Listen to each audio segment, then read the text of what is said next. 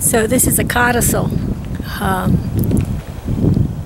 I got to thinking about what methods we could use to unite the vital body will with the will of the divine, and because that might be really important, coming up very important.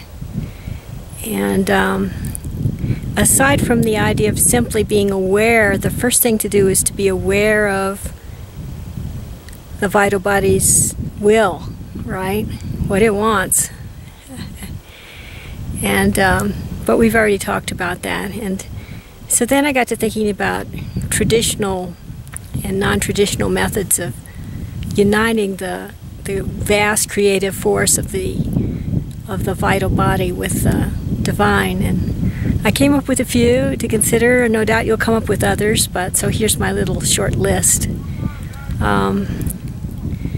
Bhakti yoga, as practiced in India, and to worship the divine as beloved. So if you're a man, you'd worship the divine as the beloved woman, and if you're a woman, you'd worship the divine as the beloved man. And along those lines, in the Christian tradition, sometimes celibate people, priests and nuns, will focus on, in the case of men, focus on the Virgin Mary, and that's the Magdalene tradition. What's it called? Marian tradition. And amongst nuns, lots of times they'll worship Christ as their spouse. So that's a Christian way of approaching this union that's so frequently, through Bhakti Yoga, that's so frequently used in India. And then also from India we have the worship of Shiva Lingam, and that's a way of admiring,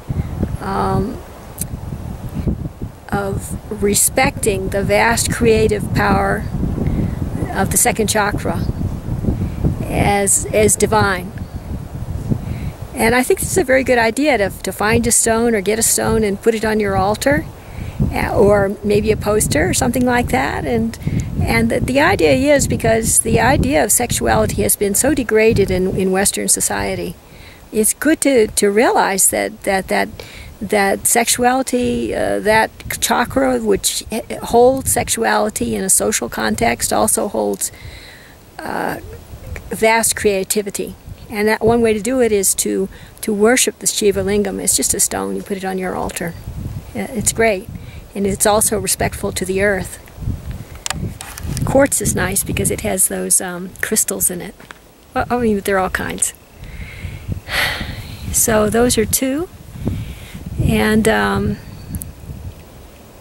then you have White Tantric Yoga in the Indian tradition, which is not sexual, but it does take advantage of the attraction between men and women. And through chanting sacred chants, it raises it to the sacred level. And let's see.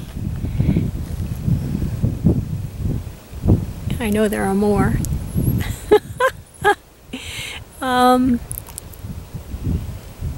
You have read Tantric, but I consider that to be a dangerous thing to do, because the power of possessiveness right now of the second chakra is it's just too strong for most people, and all kinds of negative emotions come into play, like jealousy and anger and all kinds of things. So some people go for that, but I'm not. I'm thinking it's a little not right now kind of thing, or maybe not even never. And let me think.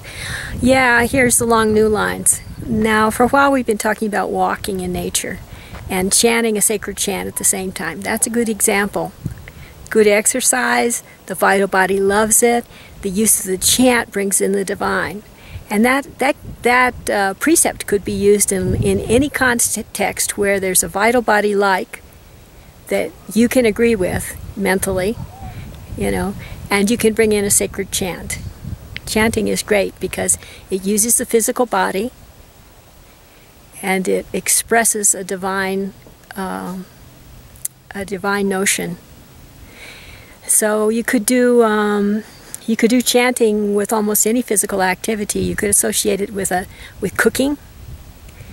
You could think of eating as communion in the Christian tradition.